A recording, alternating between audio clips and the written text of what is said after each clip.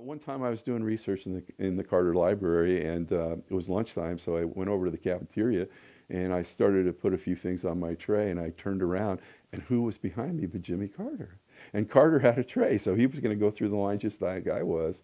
And then before he could pick up the first item of food, a number of ladies with their children and daughters were standing over there, and they said, "Mr. President, come here, take pictures." And he was very generous, and he went over and he took pictures, and he let them do that. And then he got back in line, and I had held his place because it is the president.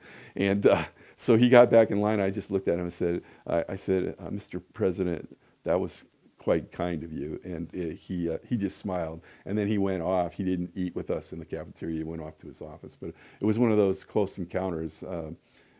When I actually did my research in the archives, there's a window there, and I used to see him walk by, but he never came in where the researchers were doing the work. But I did have that encounter with him. It was kind of fun.